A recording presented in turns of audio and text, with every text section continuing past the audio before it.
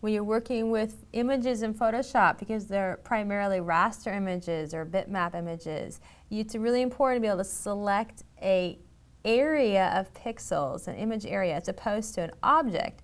And you have lots of different selection tools. We're going to get started with the Marquee tools and ways that you can create a basic rectangular oval shape, but also transform that shape or add to those pixels. Here we go. The Marquee tools actually are a selection of them, and you got the rectangular marquee and the elliptical, and then you can even create a single line, either vertical or horizontal, row and column. Let's start with the rectangular marquee. And I'm just going to take my mouse and click and drag down to create a selection. And now that selection is going to act like a boundary, like a force field. And if I were to do something like paint, it's going to paint inside that selection. So notice that I'm just painting inside of that selection. I can't go outside those bounds. I'm going to use my history and just return back. And with history, it's interesting. I can actually go back to where I removed the paint, but I still have the selection. I can even go back to where there's no selection.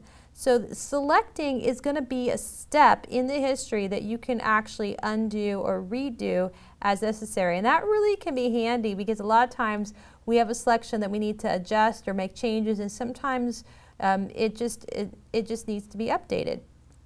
Well, I've got my selection. I'm going to go back to my selection tool here, and I can add to that selection.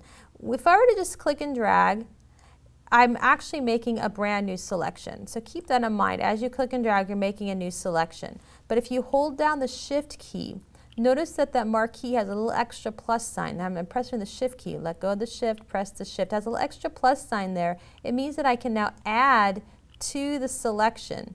So if I wanted to get maybe a blocky version of this balloon, I could do that by adding to the selection. If I use the Alt key is going to let me remove from the selection. So there we go. I'm removing pixels from the selection or from the group. So using either the Shift or the Alt.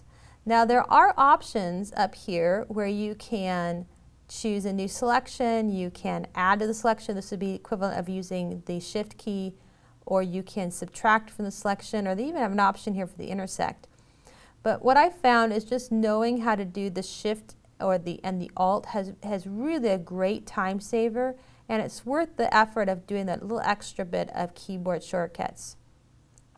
So there's my basic rectangular. Now in addition to the rectangle, you also have elliptical, which is going to give you something like a circle. So let's go ahead and just make a new selection here with this circle. And there you go, there's your selection. And again, if I were to hold down my Shift key, I could add to that selection, or I could use my Alt key and I could remove from the selection. So it removes some elements, even take a bite out of it. There we go. So you got the Shift and the Alt. Now with my selection tool still active, I can use my arrow keys, my up and down arrow keys, to nudge it in place. I'm not actually moving the pixels because the tool is still a selection tool. So I'm moving simply the selection area. For a more dramatic effect, I can use my Shift arrow keys, and it moves it at larger increments. In your Select menu, there's also a feature called Transform Selection, and this allows you to make some changes to your basic selection. It creates a bounding box, and one of the things that I could do is I could resize the selection. I could rotate it. Notice that my handle gets a curvy, could rotate it. It's a great way of creating a slanted or an oblong shape. And I could even squish it in a little bit there. So that's a nice option for transforming the selections. Once you change it, you still have that bounding box. It's not actually a selection until you commit it. You can either press Enter, or up here on your Options dialog box, you can click on the checkbox, and that's the same as committing it. Incidentally, if you were to press Escape, or you click on this symbol right here, Cancel, it'll actually remove the changes. So let me go and click on that, and it goes back to the way you had it before. I'm going to go back here to select, to transform selection. And in addition to rotating and sizing, there's also an option here where you can switch between your free and your warp mode, and the warp mode gives you a few extra options that you can do with that selection. And again, it's not changing the pixels, it's simply changing the way the selection's going to work. I don't really need to do that much, but if I wanted to create some interesting effects and be skewed a little bit, I could do that. And I'll just either need to accept it or cancel it. I'll go and accept it. And now I've got my interesting selection that I made with the traditional tool. So using these geometric options.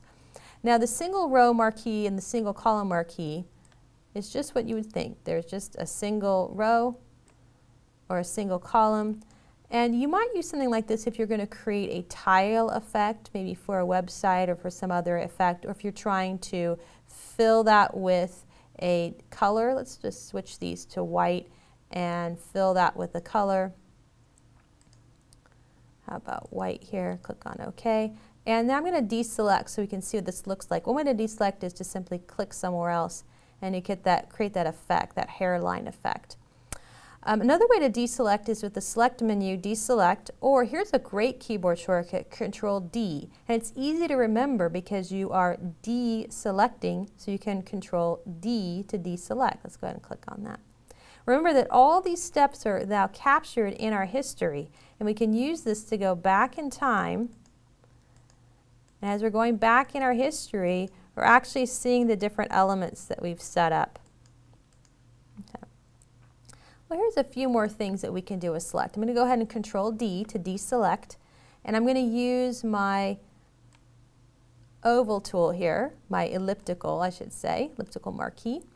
And as I'm selecting, I want you to notice that the top left-hand corner is becoming my anchor point. So everything that I'm selecting is relative to that top left corner.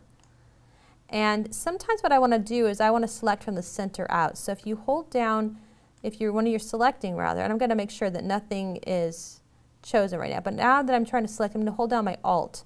And while I'm holding down Alt, now my anchor point becomes the center. If I let go of the Alt, the anchor point is that top left corner. I add the Alt, it becomes the center. Go ahead and do that. And now if I use my, my Alt key and let go, so far so good. I have that interesting shape. I have to be careful here because if I start drawing right now, so I want to get this circle here. If I start drawing right now with the Alt key, I'm potentially removing pixels and I'm not actually centering it. So what I want to do is start drawing first and then add the Alt key to add to those elements. So that makes it a little tricky when you're trying to do those selections, and it's probably going to be easier to make a couple of those selections one at a time.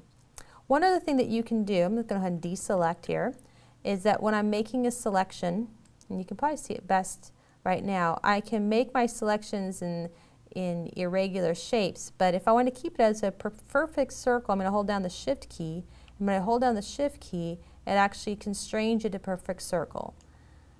And you can do that also with, let's go ahead and deselect here, you can also do that with a rectangle. You can make a rectangle shape, hold down the Shift, make it into a perfect square, hold down the Alt, size it from the center. Shift and Alt is a perfect square from the center. So it gives you a lot of nice options in there.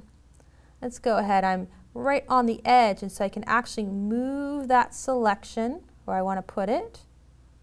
So there's my selection, and with that selection I'm just going to do a layer, new layer via copy, or Control J. I always think jump to a new layer, if that helps, but layer via copy. It's kind of hidden in a weird spot there. But that's going to take my selected information, it's going to make it into a new copy, switch to my Move tool. It's always important to be, what tool are you on? And then I can move that somewhere else. Maybe I would put that into a different image or different layer, or maybe I'm just going to create an effect where I position it here and I'm going to add some text to it. And as always, you can access these tools with your keyboard. Notice that the marquees use the M to access them. So if I press the letter M, I'm going to access the marquee. And if I use a Shift M, I can toggle between these two tools. If I go ahead and open them up, there's a few tools, the single row marquee and the single column, that I can't access with the M, but I can. That's okay because they're not frequently used like the way the rectangular and the marquee will be done. I will tell you, let's go ahead and make our way to the background layer. In fact, I'll just go up here to my history and revert that.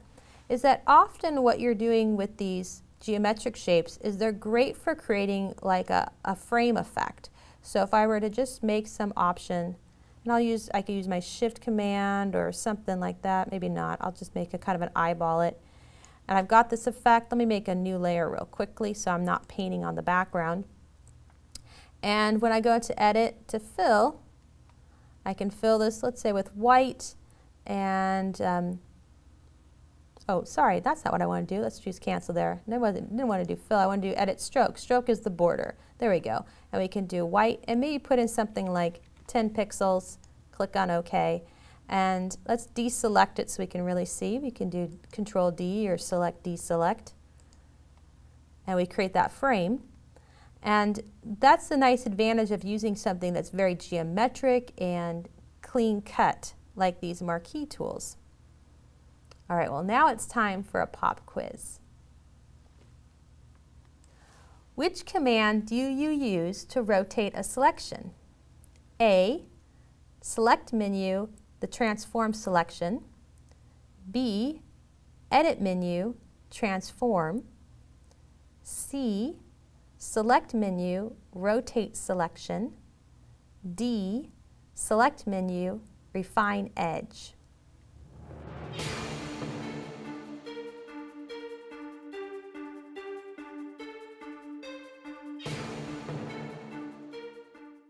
The answer is A, select menu, transform selection.